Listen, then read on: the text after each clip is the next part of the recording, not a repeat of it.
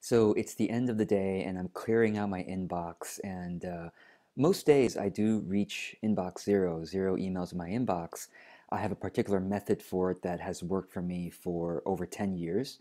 A lot of people like this method I teach, and I will include a detailed article about this method in the notes of this video. But what I wanted to show you today is that the other thing I clear out, on a regular basis is my spam box because sometimes, occasionally, there are emails in there that I actually need that are from people that shouldn't be in spam. But anyway, I wanted to show you how I perceive my spam box. A lot of people think negatively about spam. Of course, it makes sense. But I actually I try to put a positive spin to life as much as I can so that it creates less stress, more happiness, and therefore more creativity, more focus, all the good stuff that comes from less stress.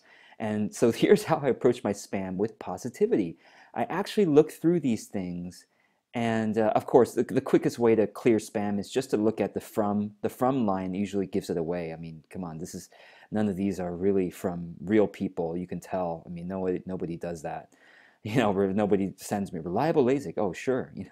Um, free credit select scores, right? So anyway, it's easy to see that this is all spam. But what I do though, is I kind of have a funny conversation with some of these as a positivity. It's like, oh, searching for an attorney. Oh, okay, that's a good idea. Thank you to this person for giving me this idea that, oh, if I need help, I can search for an attorney. Okay.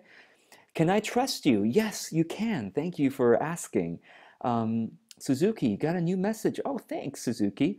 Your commissions earn. Wow, wonderful. Someone's trying to send me money. How wonderful of them. Obviously, I know that this is all scams, but as you can see, I'm kind of having this funny and fun conversation with all these spammers, which I know I'm just going to delete with a couple of clicks, right?